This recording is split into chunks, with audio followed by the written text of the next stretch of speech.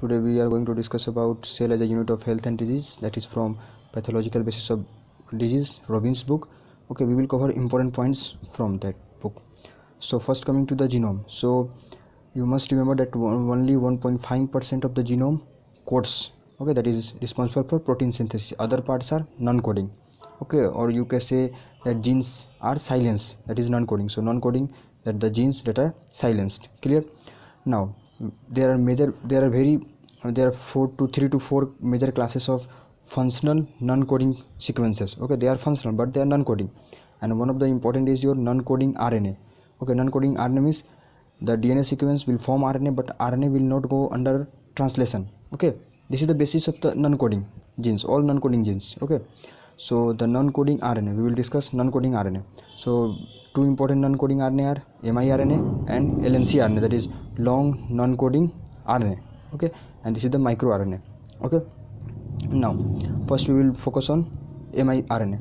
So the DNA sequence will undergo transcription and form primary miRNA, okay, which is converted into miRNA, that is matured miRNA, by dicer enzyme. Clear? And this miRNA then after unwinding form your single stranded and then combined with multiprotein, which leads to the formation of RISC, that is RNA induced silencing complex. Okay, miRNA forms a complex called RISC after binding with multiprotein. Then this RIC complex binds with the target mRNA and cleave that mRNA. Cleaving means silencing of that mRNA. That mRNA will not able to form protein. Okay, and this will lead to the suppression of gene function. And this process or this type of suppression of gene functions is known as post-transcriptional silencing by the help of miRNA. So by the help of miRNA, we are silencing any target gene function. Clear? Now coming to the dicer enzyme. So dicer enzyme mutation is seen in tumor, which is called as Sertoli Leydig cell tumor. Okay, the dicer enzyme mutation is seen in tumor, which is known as Sertoli Leydig cell tumor. Clear? Now we will look for siRNA. Okay, so application part of this non-coding RNA is siRNA. siRNA is known as a small interfering RNA. Okay, they are experimentally introduced into the cell. Okay, miRNA was normally present in the cell and siRNA is experimentally introduced into cell. Why we are introducing siRNA? So there are two main purposes behind using siRNA. The first one is to study any gene function, and the second is any therapeutics use. So first we will discuss about gene function. Suppose siRNA is functioning in the same way as miRNA. There is no difference. Okay, functioning is same. So siRNA will cleave a target mRNA, as we have discussed about miRNA. In the same way, siRNA cleaves target mRNA, and a particular gene will not be expressed because mRNA is not going to form protein. Okay, so that gene function will not occur, but means the silencing of that gene, as we have discussed. So whatever is missing, okay, was the function of that gene. If we are going to know about any gene function, then we will silence the gene, then we will look for what the function is missing there. Okay, and that function was the function of that gene which is missing here. And this method, this technology is known as knockdown technology. It's very important. Okay, now the second is therapeutics, in which we can silence oncogenes, certain oncogenes in cancer. So these are the two uses of the siRNA, which is functioning in the same way as your miRNA. Now coming to the LNC RNA, that is long non-coding RNA.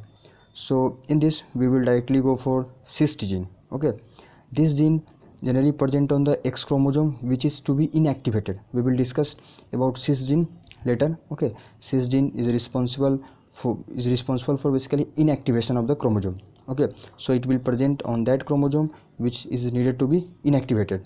Clear? Now the X chromosome which is to be inactivated. Okay, we know that if there are two X chromosomes, then one will be inactivated in female. So the X chromosome which is inactivated, yet that chromosome is inactivated but has 21% active genes on short arm and 3% active gene on long arm. Okay, the chromosome is inactivated, but after inactivation 20% is activated on short arm and 3% on long arm. Clear? And on this 3%, that is long arm, 3% genes are activated, and one of the activated gene here is cyst gene. Okay, one of the activated gene present on the long arm among 3% is your cyst gene.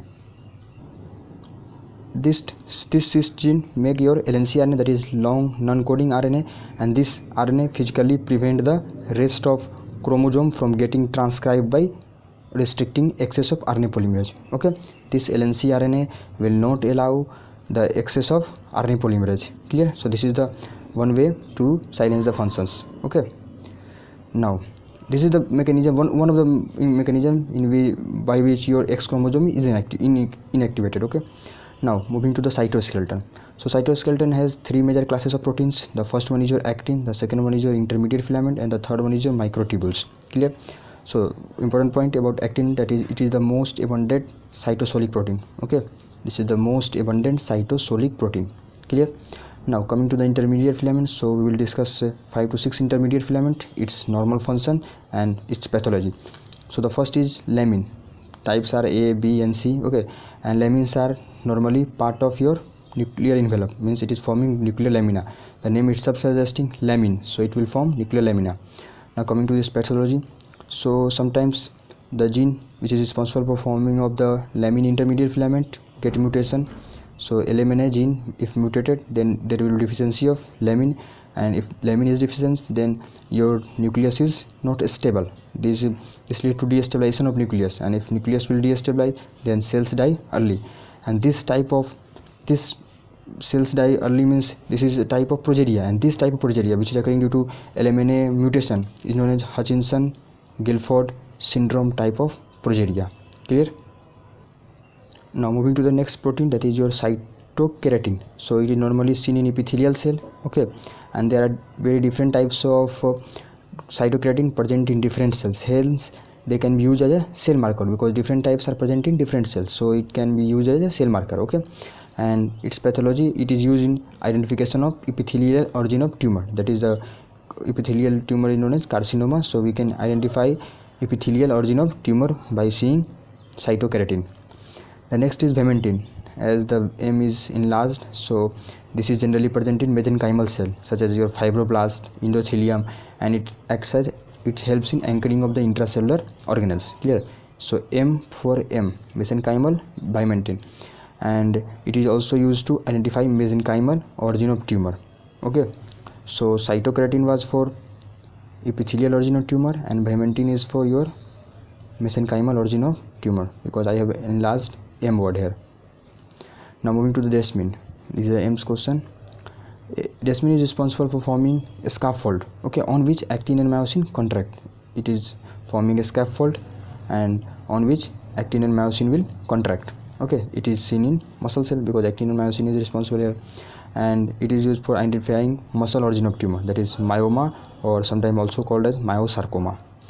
The next one is your neurofilament. It is present in axon of neurons, okay, and impart strength and rigidity to the axons, and its pathology is used in identification of neuronal origin of tumor. So same, cytokeratin, epithelial origin of tumor; vimentin, mesenchymal origin of tumor; desmin, muscle; neurofilament, neuronal origin of tumor.